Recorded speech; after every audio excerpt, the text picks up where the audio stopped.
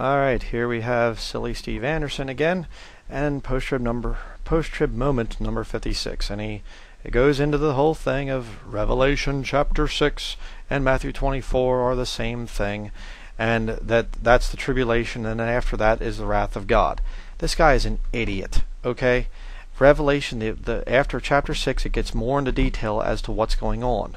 Revelation chapter 6 tells the first account of the tribulation time period. But the events of the 7 trumpets, the 7 vials of wrath, occur during the tribulation time period. Nobody that I know of believes the way that silly Steve Anderson teaches the book of Revelation. This is just satanic heresy. It's ridiculous. It's retarded. I mean, it's incredible. I don't know anybody that believes this. And I'm going to do a little special video on that coming up. Look for that. But anyhow, listen to what he says here. Do you talk about ignorance of Scripture? Listen to what he says. Not only will we collectively one day be in this group, the bride of Christ, which, by the way, the bride of Christ does not exist on this earth at this time. Oh, the bride of Christ does not exist on this earth at this time. Did you hear what he just said there? Back it up a little bit. Let me play it again. God. Not only will we collectively one day be in this group, the bride of Christ, which, by the way, the bride of Christ does not exist on this earth at this time. The bride of Christ does not exist on this earth at this time. Really? Let's go to Ephesians chapter 5, verse 22. Wives, submit yourselves unto your own husbands as unto the Lord. For the husband is the head of the wife, even as Christ is the head of the church, and he is the Savior of the body. Therefore, as the church is subject unto Christ, so let the wives be to their own husbands in everything. What is the church a type of? The bride. Oh, but the bride doesn't exist yet. Huh? Continuing. Husbands, love your wives, even as Christ also loved the church. Husband, love wife. Christ loved church. The church is the bride of Christ. But Steve Anderson says, oh, the bride doesn't exist yet. What an idiot.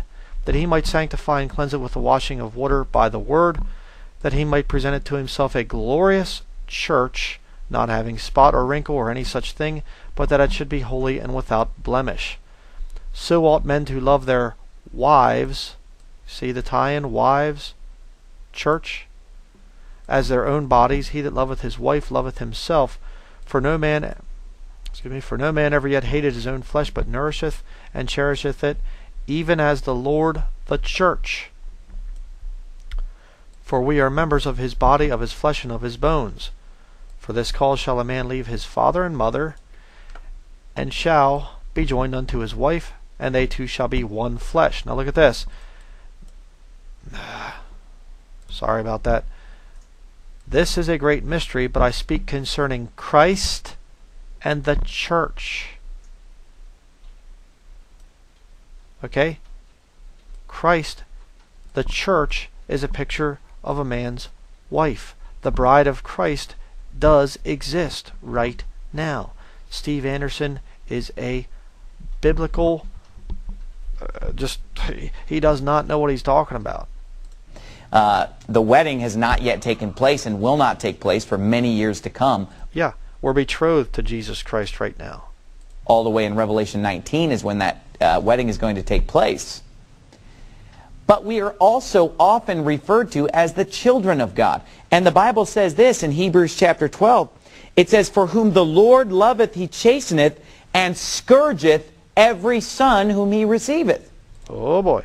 Now here we have the Catholic philosophy coming in, that we have to suffer and be purified as Christ's church.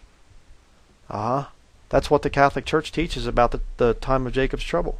They believe it's the time of the church's trouble. Now let's continue watching here. So let me ask you this. Does Jesus beat his children? The Bible commands fathers in the Old Testament, in the book of Proverbs, he says, withhold not correction from the child, for if thou beatest him with the rod, he shall not die. Thou shalt beat him with the rod, and shall deliver his soul from hell. Now, obviously when he says beat, he's not talking about beat up. He's obviously referring to spanking. He's referring to using the rod and applying it in a loving, corrective way, spanking the child's bottom. And look, I believe in spanking my children. And let me tell you something. God will spank his children. The Bible's clear in Hebrews 12 that whom the Lord loveth he chasteneth and scourgeth every son whom he receiveth. Okay, let me ask you a question. Will God spank his children if they are not being bad? Whether or not they deserve it, he just spanks them? No.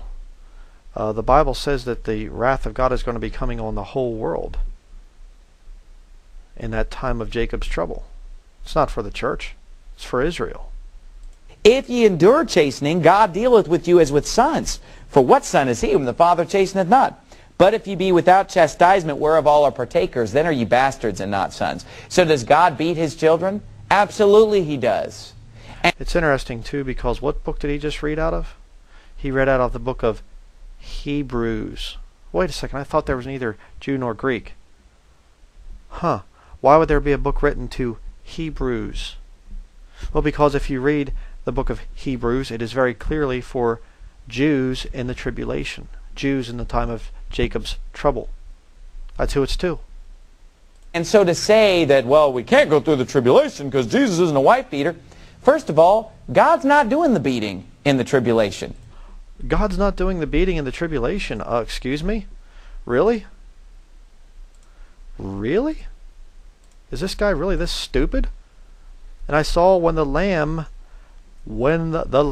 opened one of the seals. Who unleashes the Antichrist? Oh, the Antichrist comes out of his own accord, right? And goes out and attacks Christians, and the Lord's up there powerless to stop him.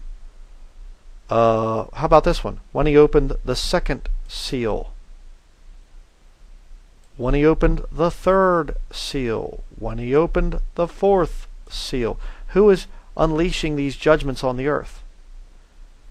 That would be the Lamb. Jesus Christ.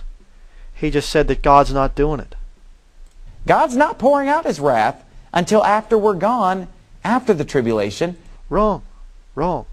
The events that happen after the seals, the trumpets and the vials, happen too before the coming of the Lord, before the second coming. It's going to be the devil and mankind that's persecuting the believers during the tribulation. But even if God did beat us, I know in my life God's beaten me before. Why? Because I'm his son. I'm his child. He has disciplined me before. He will discipline me again.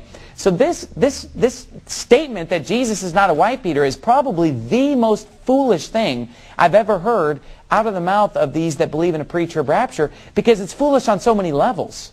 Yeah, kind of like what you teach. You're a fool. You are the most foolish preacher I've ever heard. Some of the stuff that's coming out of your foolish mouth is just incredible. First of all, it confuses the tribulation with God pouring out his wrath. Wrong. The tribulation is not a Bible term. Again, he lies. He's trying to tell you that this time period that's coming is called the tribulation. That doesn't appear anywhere at all in the King James Bible. It's a description of the time. It is not a title.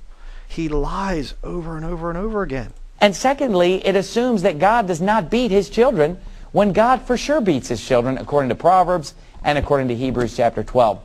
But these are the type of straws that those who believe in a pre-tribulation rapture have to grasp at, because they don't have any clear scripture to support their doctrine. Yes, we do. And we've proved it over and over and over again. And we'll keep answering these lying little hypocrites like Steve Anderson.